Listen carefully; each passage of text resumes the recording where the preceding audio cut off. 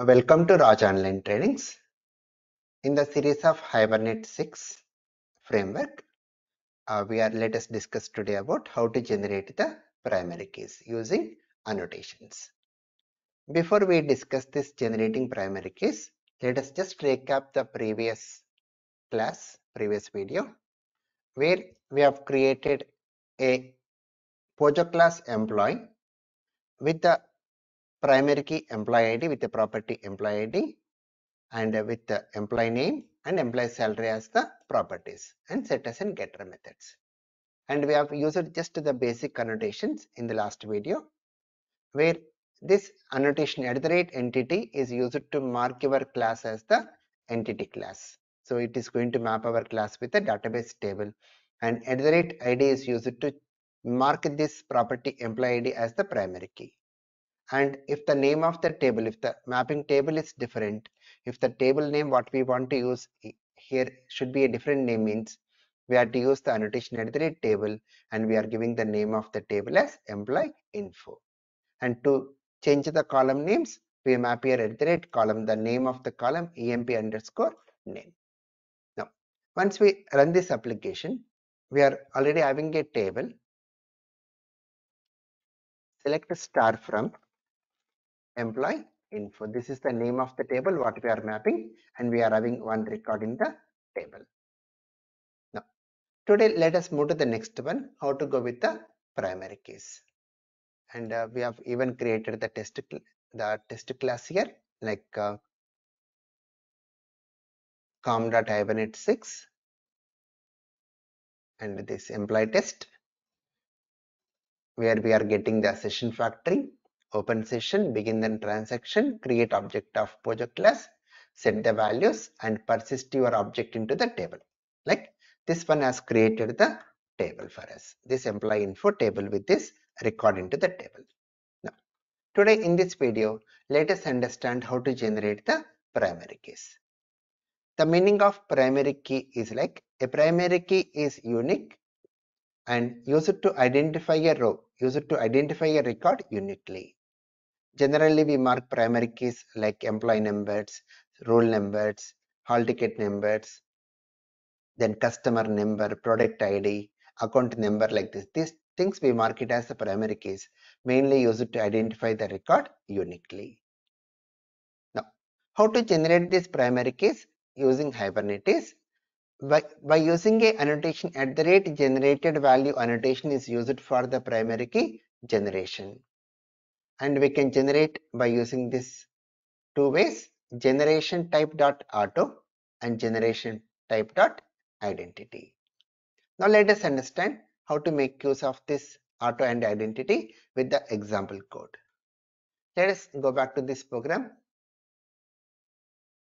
and in order to generate the primary key, we have to use the annotation above the primary key like this: @generated value annotation we make use, and we say strategy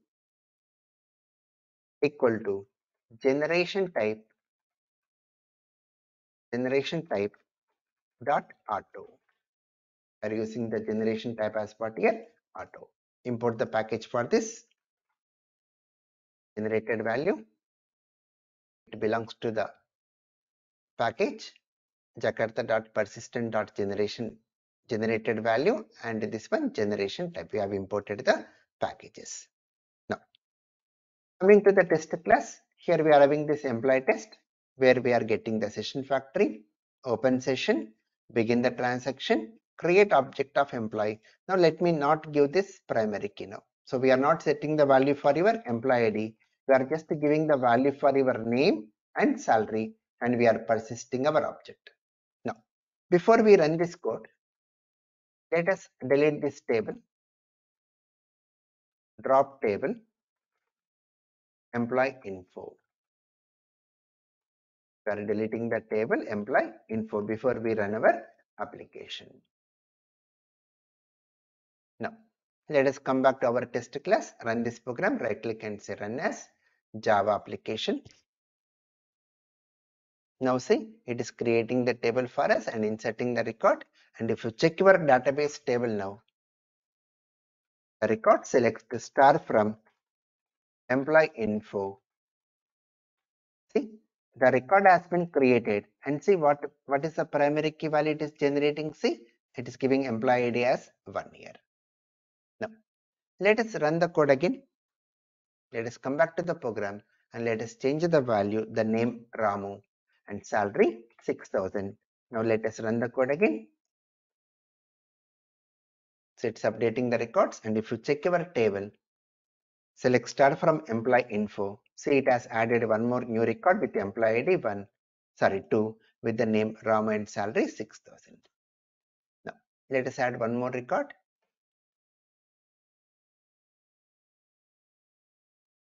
Let us run the code.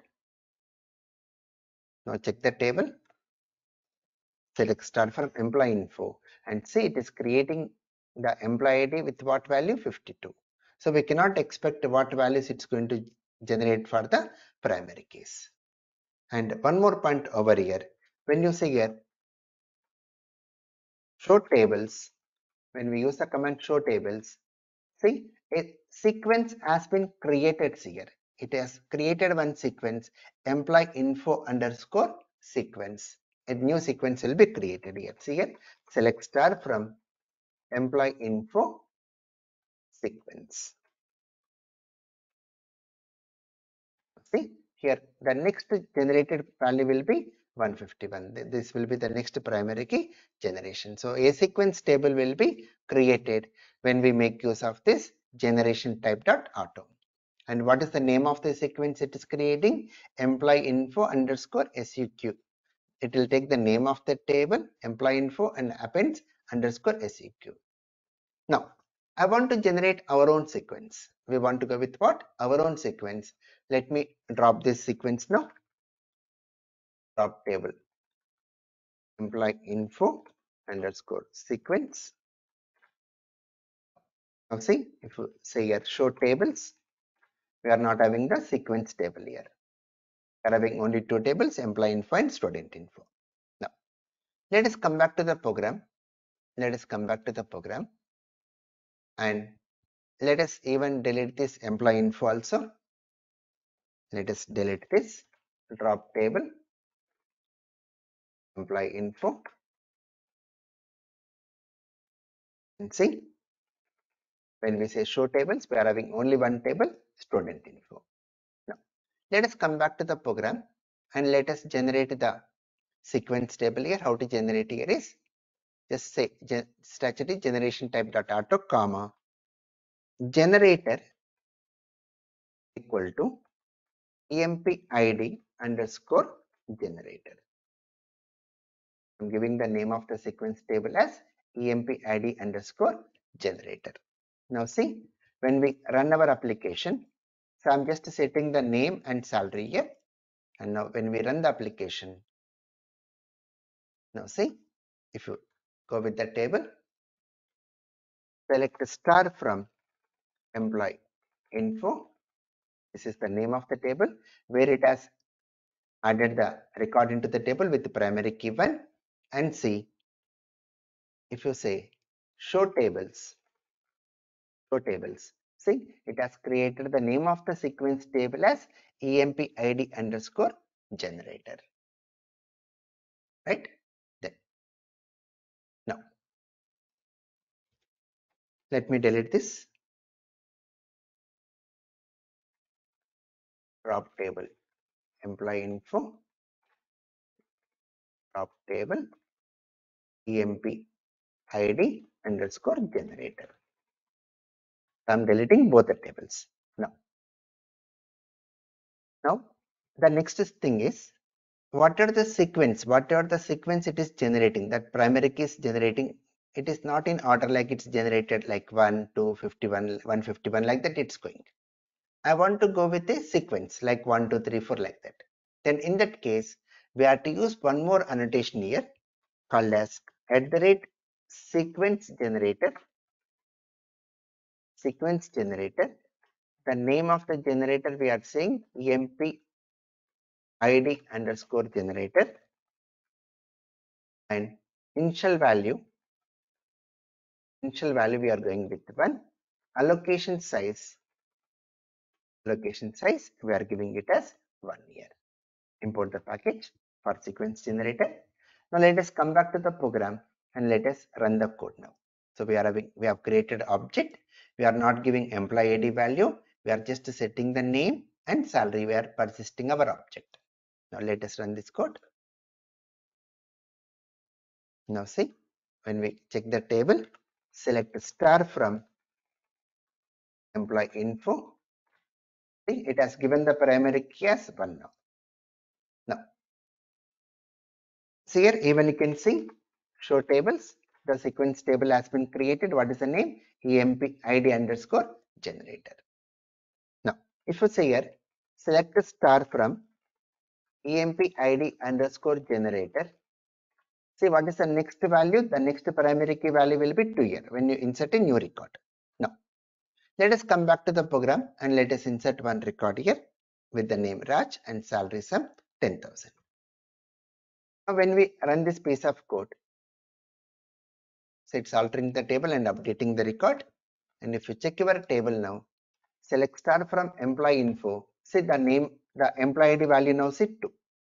And when we say select star from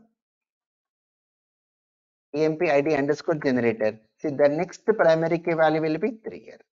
It will be sequence. Check it here. Let us go with the name Ramu and some 15,000 salary. Now if you run, see it's updating our record. And if you check our table, let's start from employee info. See the name, the ID value will be now 3. And if you see here, select start from EMP ID underscore generator. See the next primary key value will be 4 here. So whenever we want to go with the primary key in the form of sequences, here we go with this annotation @sequence generator and the name EMP ID underscore generator. Initial value is 1, allocation size 1. If you give allocation size as 2, the primary key values will be 1, 3, 5, 7 like that. It goes like that, right? So that's about generation type dot auto. Now let us move to the next one, that is identity. We are having what? One more, generation type dot identity. Let us see about that. So before we go to this identity, let us drop our table employee info and one more, the sequence table employee ID underscore generator. Now let us understand about the generation type dot auto.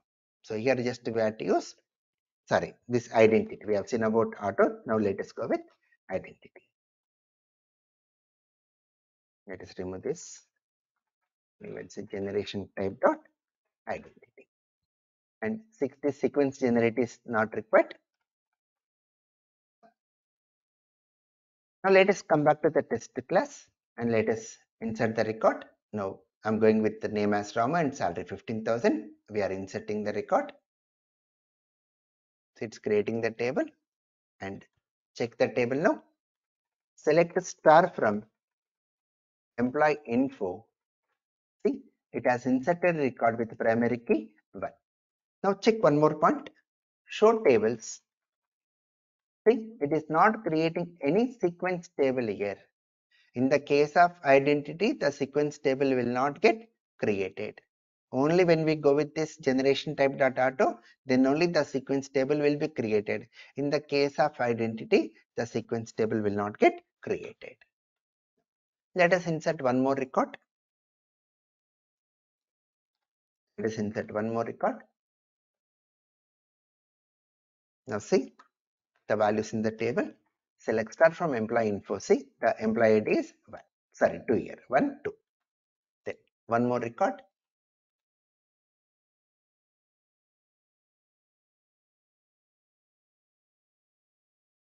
Now see the table, the primary key generation. So when we go with identity, when we make use of identity, so structure generation type dot identity. So the generation values will be what here? 1, 2, 3, 4, like that it goes on. Okay, it will be in the form of sequence only. So that's about the Generation of primary keys, we have seen two types: generation type dot auto, generation type dot identity. What is the difference? In the case of auto, the sequence table will be created. In the case of identity, the sequence table will not get created. So this is the main difference between auto and identity, right? So that's about in this video. In the next video, we'll be adding some more new concepts related to Hibernate 6. Thank you. Please subscribe, like, and share.